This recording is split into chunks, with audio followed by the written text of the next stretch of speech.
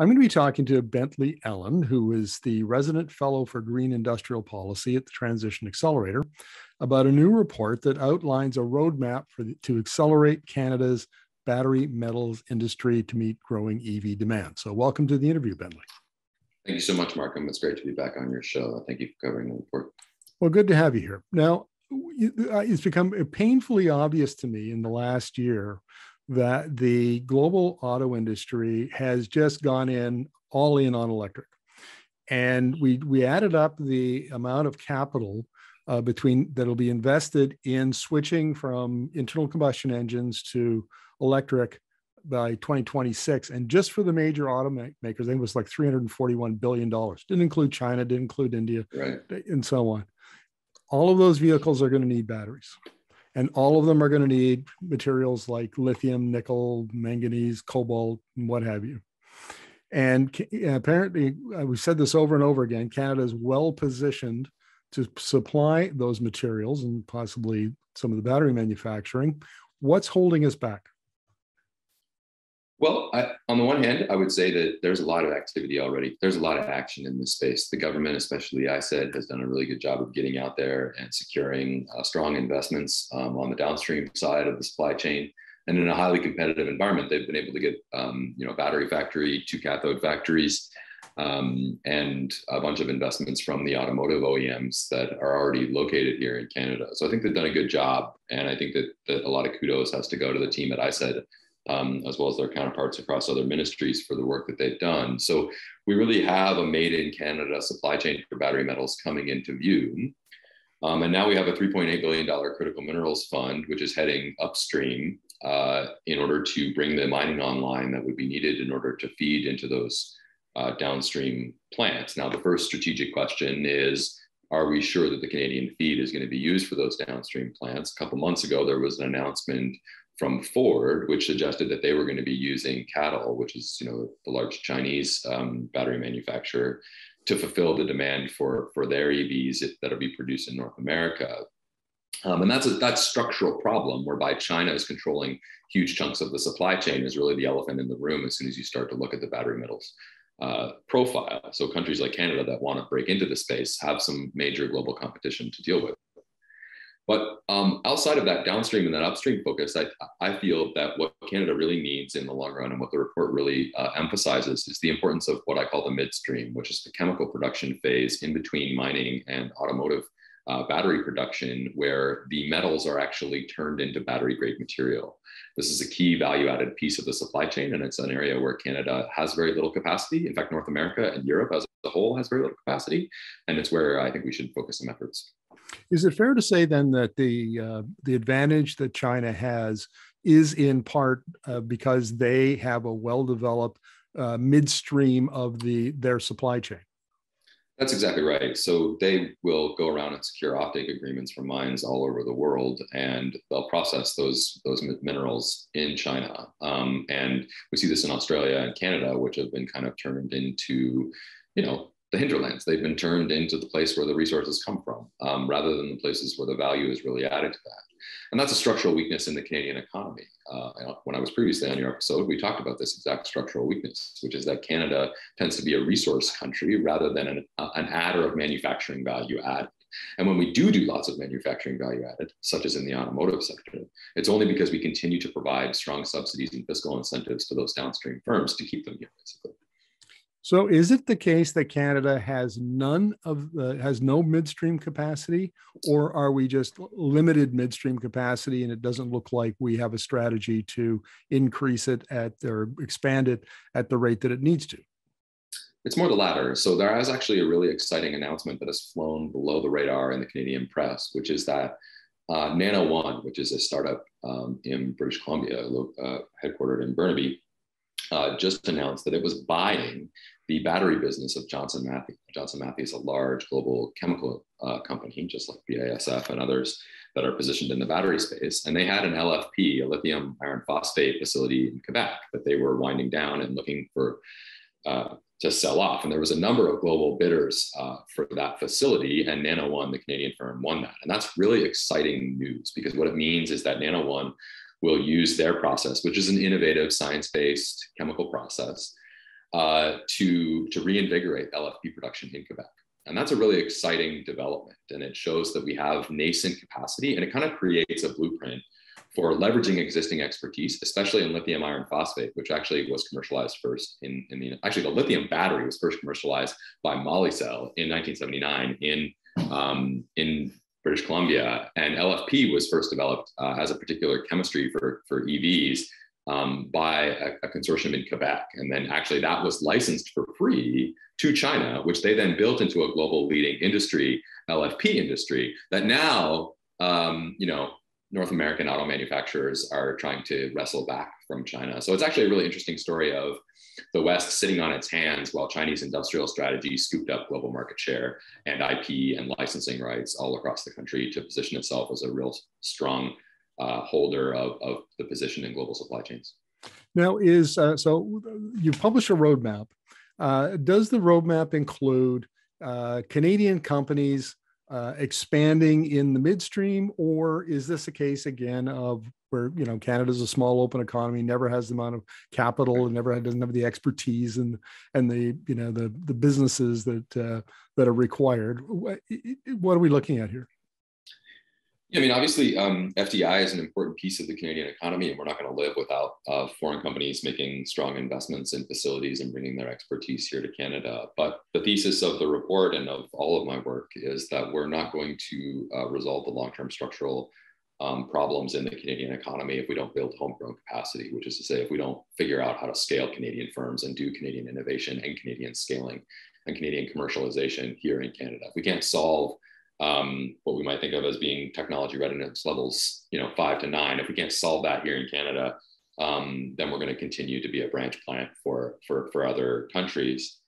And so the report really tries to explain how would we actually build some homegrown capacity in the supply chain? How do we learn from those foreign investments to support domestic capacity?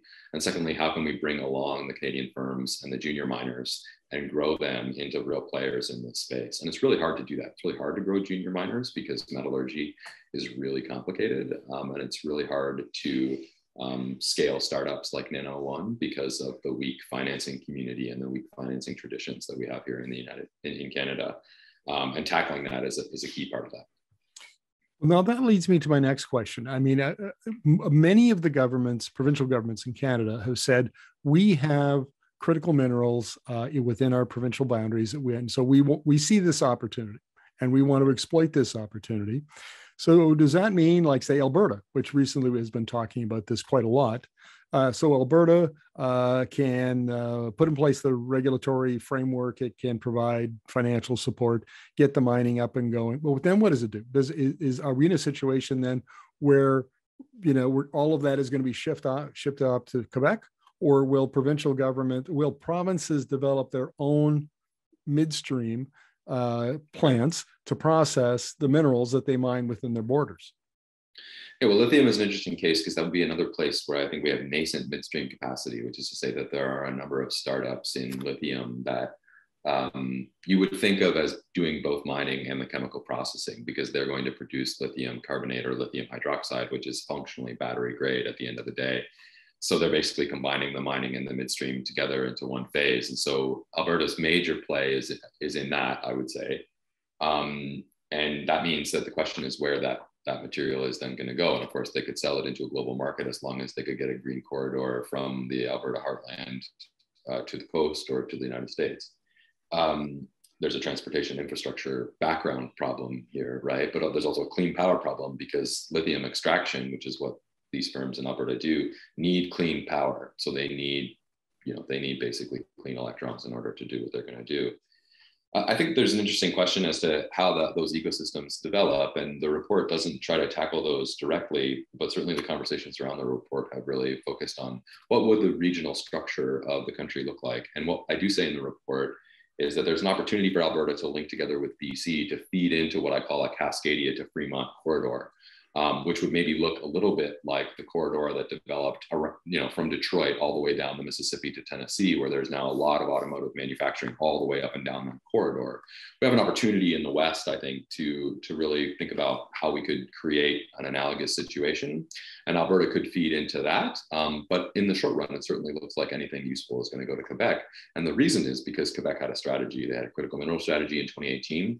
Propulsion Quebec did a battery strategy for them in 2019 with a clear action plan to it. And then they empowered Investissement Quebec to go out, hire really good people who take an active role in fixing holes in the supply chain, as opposed to the way that Canadian policy normally does things, which is have a passive application-based system where the firms come to the government with their own ideas, and then we end up with a patchwork that doesn't actually activate the entire supply chain, leaves some firms in weak positions, others in monopoly positions, and doesn't actually think about the ecosystem as a whole. So the report, again, really pushes on this and says, wait a minute, we need an active approach. We need our funding mechanisms to be keyed to roadmaps. We can't just leave our funding mechanisms passive. We have to get active in the same way that the Quebec government has.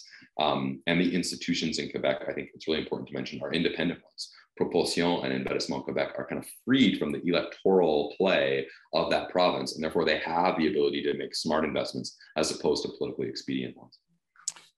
Now, the federal government has made money available for this kind of support for this kind of industry. I think it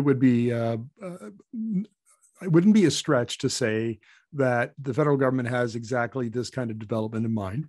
And I know from contacts in Alberta that there is lots of money chasing, clean tech projects like lithium. Even though that may be the case, are we still going to be short of capital to get this done at scale?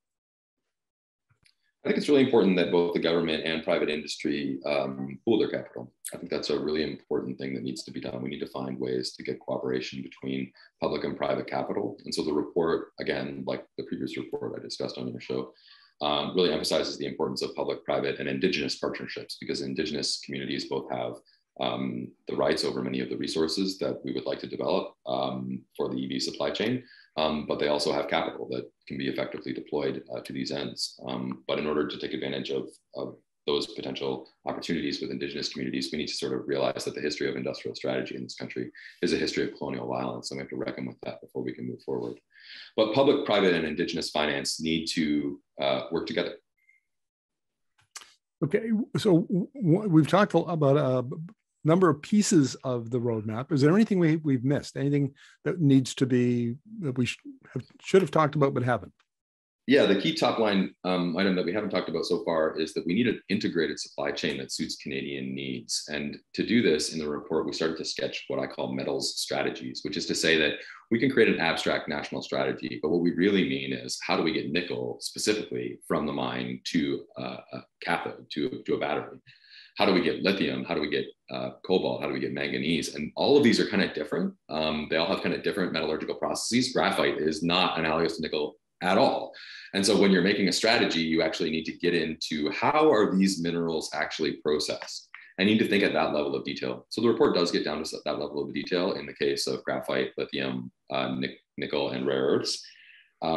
Because if we're going to figure out the midstream, we have to figure out the midstream specifically for each of these, which are very different. So what I want to say there is that if we just let firms like Glencore and Vale, the big global mining folks, create the supply chain, they'll create it in ways that give them international flexibility and that maximize their ability as basically international commodities traders. So in Long Harbor, the nickel is turned into matte, which is kind of a metal really. And it's not a very good intermediate if what you're trying to do is make batteries, because you have to decompose the metal before you then turn it into cathode. So you basically have added additional steps that are expensive and that are not necessary in order to get the metal to cathode. Instead, it would be much better to go to what's called MHP or mixed hydroxide and precipitate.